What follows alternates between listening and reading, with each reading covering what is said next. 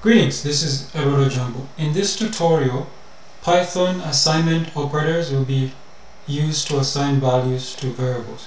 This is brought to you from the jumboshop.com Learning Python course and Learning PHP course.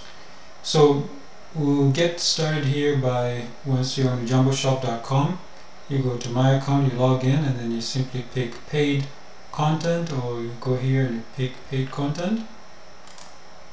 Then you pick the course, Python course. We left off last time on chapter 3, arithmetic operators. Now we're going to go to the assignment operators, so it remembers where you left off last time. So for the assignment operators, as you can see here, there are scalar types, so it's all math. So we're going to also use the, as you can see, there's on the jumboshop.com, the Learning Python course, there is obviously the full example here of a table, and I put it here in the sample code, and then you can use the IDE. We'll be using the IDE again. So as the jumboshop.com Python course web IDE will be used for this tutorial. So let's begin. The good thing about using the IDE is that you don't need to worry about installing Python or having a text editor on IDE. You can simply just type it in here, and you can output by clicking on the compile button. And if you make a mistake, see, okay, compile, there's a mistake here, you can simply clear and everything goes over there, and you can start over again. So the first one will be num1 equal 5, num2 equals 3. The first assignment operator we're going to use is the equals sign. So simply we can make a new variable short for equals, and you just say equals num1 equals num2.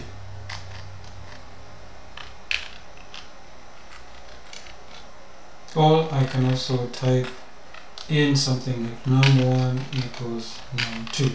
Essentially, this will just make the new variable the same as the old variable.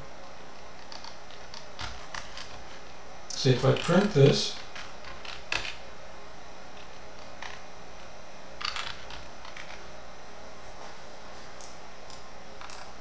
you see down here it says 3 because the new variable has become whatever value of num2. Next, we're going to do addition. So I'll remove this. Addition, for example, I can type this num1 equals num1 plus num2. What this means is it's going to take whatever the value of num1, which is 5, and then it's going to add it to whatever num2 is, so the answer for this should be 8. So a short way of writing this is, I'll just comment this out. So the short way of writing this is simply to say, to make another variable. I can use the same variable, but if I say num1 plus equals, plus equals num2. This is the exact same thing. It basically whatever the content of num1 plus num2. Now I prefer using a variable, a new variable. So what I can do is I can say num add equals num1 plus equals num2. Or I don't even need to do that. I can simply just print. I should be able to print, and let's see what happens here. Okay, it doesn't like that, so we need to put that in a variable, and I have an example right up here. So we use this. This is the one we wrote it out. So we'll just say num1 plus equals num2. And then we simply just print num1. So the answer for this should be 8. And you see it's 8 here. Next, we're going to do subtraction. So once again, I can say num1 equals num1 minus num2. And this will take num1 here, which is 5, minus 3, which will be 2. Now the short way of writing this is simply, I can simply say num1 minus equals num2. That's the assignment. And num1, I'll print it out. Compile, and you see the answer we get is 2 here. So I'm going to clear this.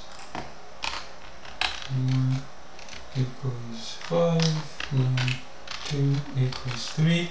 Next we're going to do multiplication. So again, you can say num1 equals num1 times num2.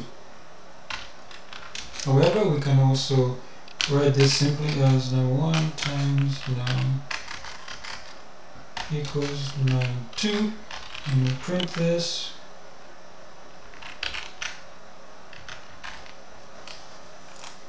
So it will be 15. It will be 5 times 15 takes 5. Whatever the value of num1 times is 15. Okay. Then we can also do the same thing with division. You can just say num1 equals num1 divided by num2, or just simply write it as num1 divide equals num2, and then we print num1. So we should get 1 because that's what we should get. So we'll compile this and we get 1.66. Then of course we can do to get the remainder, we use modulus. So modulus is simply, that's the symbol we use. Come here and change that as well. So we compile this now. We get 2 because when you divide 5 to 3, you get 1 and the remainder is 2. So that's the 2 here. You can also do explanation. So that is the symbol for that one is,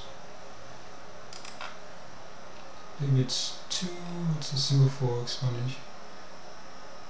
Yeah, it's 2 as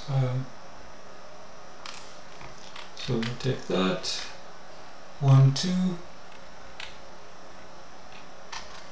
1 2, and so 125, meaning 5 to the power of 3, it's 125. Then you can also do floor or floor. It's 2 slashes.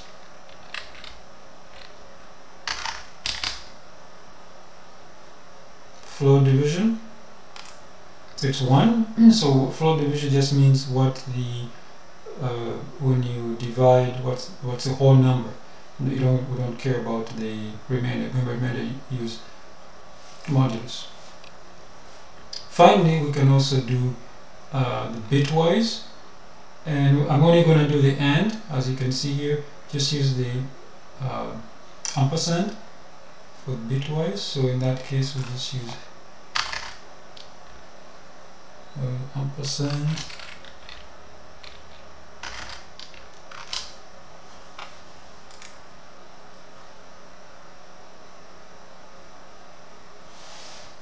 Do that one. And equals. This does work. I did test it out. I don't know why it's saying there's a problem here. Oh, with the bitwise, you need to. I think you need to give it a different number. let's see now. Yeah, so that's bitwise. And of course the last one is the this is the assign with an expression.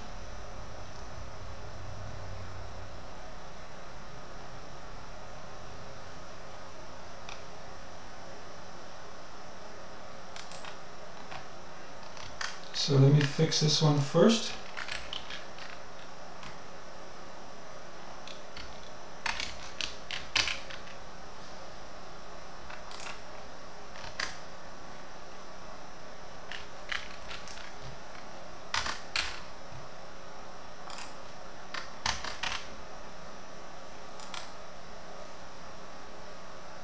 Okay, and then we'll do the expression here.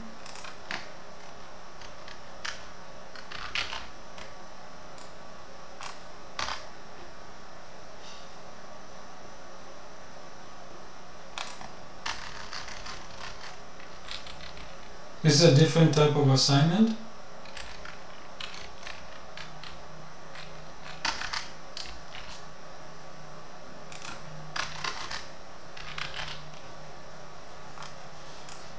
So you get 5.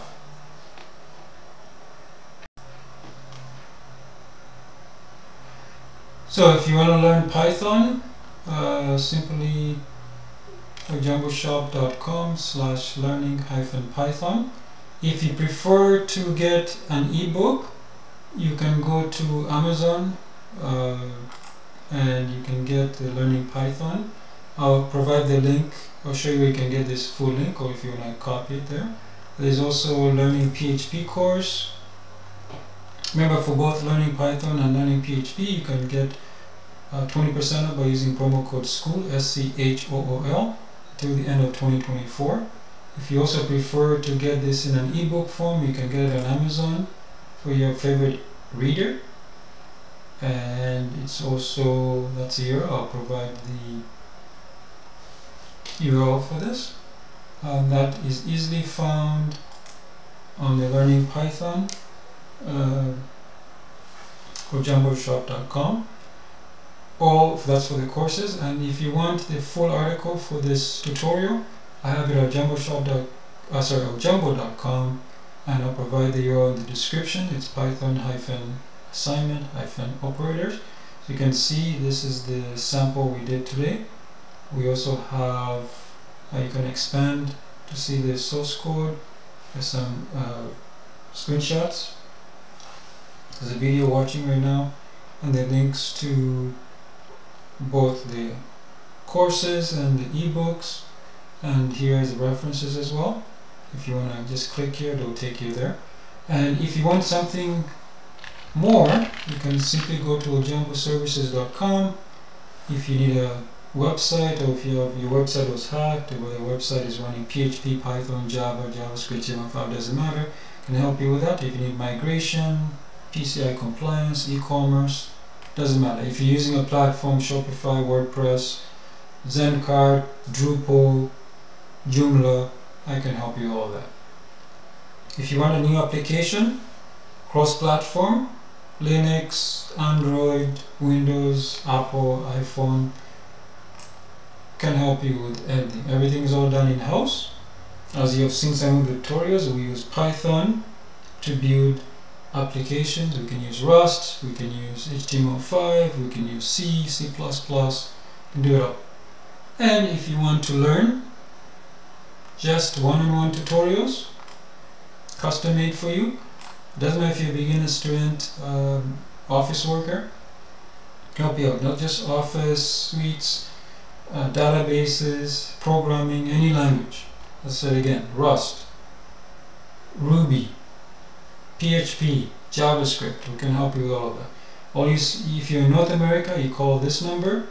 If you want a direct dial, that's the number you call. Or if you prefer to email or just use a contact form, you just fill up your information here, contact reason, the budget, time frame, and we'll get back to you within a day or so. Thank you.